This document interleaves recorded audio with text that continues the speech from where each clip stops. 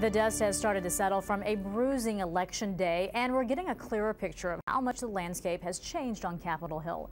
Republicans made the biggest gains in the House of Representatives. The GOP grabbed control of that chamber by knocking off dozens of incumbent Democrats. There was some comfort for the Democrats, though. They lost at least 6 seats in the Senate, but retained control there. President Obama called Tuesday's results a shellacking for Democrats, but he promised to work toward compromising with Republicans. I'm not suggesting this will be easy. I won't pretend that we will be able to bridge every difference or solve every disagreement.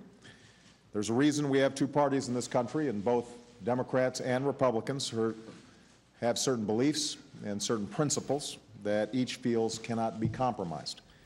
But what I think the American people are expecting, and what we owe them, is to focus on those issues that affect their jobs, their security, and their future.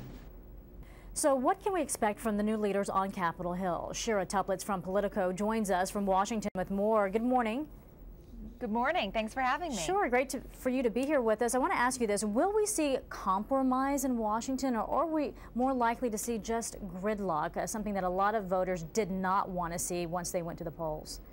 Well, I'd hate to disappoint the millions of viewers out there, but let's look at the way the elections fell last night. Republicans made huge gains in the House.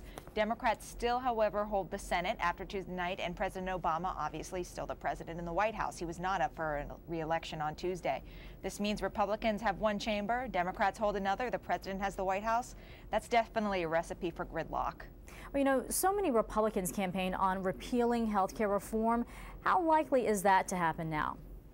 It's a very, very difficult path. It's much more difficult than I think perhaps a lot of Republicans would want to let on the campaign trail, and even a few Democrats who campaigned on it. It's a very difficult process. They basically have to rewrite the bill, pass it again, and the president would have to sign off on it. I mean, it's just a very difficult process to do.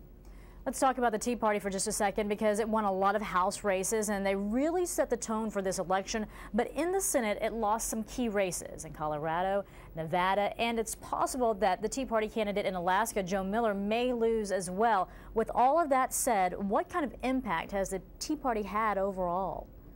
Well, I think you mentioned it.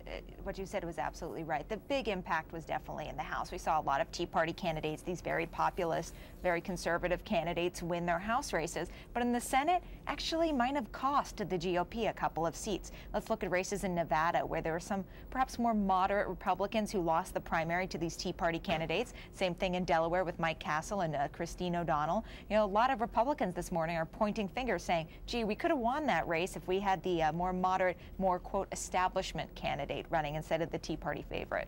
Well, I wonder how that is really going to shake out, because take this for example. Senator Jim DeMint urged incoming Tea Partiers to keep their independence from the establishment Republicans. Is that a sign that we are going to see a power struggle between the two?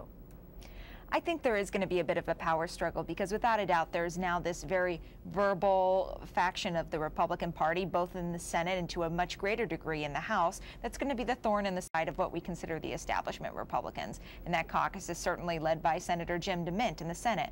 But again, I'd like to emphasize, because quite a few Tea Partiers lost their races, or perhaps might lose the races in the case of Alaska, the caucus is not going to be nearly as big as probably Senator DeMint would hope. All right, Shira Toeplitz from Politico. Thanks for joining us this morning. Thanks for having me.